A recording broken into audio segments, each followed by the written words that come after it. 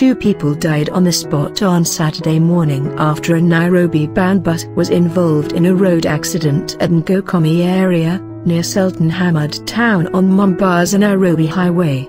According to Makeni County Police Commander Joseph Olane Payern, the driver of the bus lost control of the vehicle, veering off the road before falling on one side.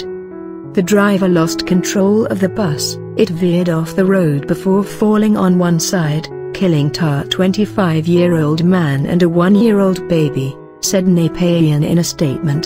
The police boss said 4 people were seriously injured, while 14 escaped with minor injuries in the 5:30 a.m. accident and were rushed to Colombo Hospital for treatment.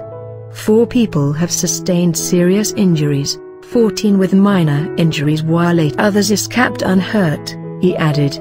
The 2 bodies have been taken to the same facility mortuary, while the bus that belongs to Dreamline Company towed to Sultan Hamud Police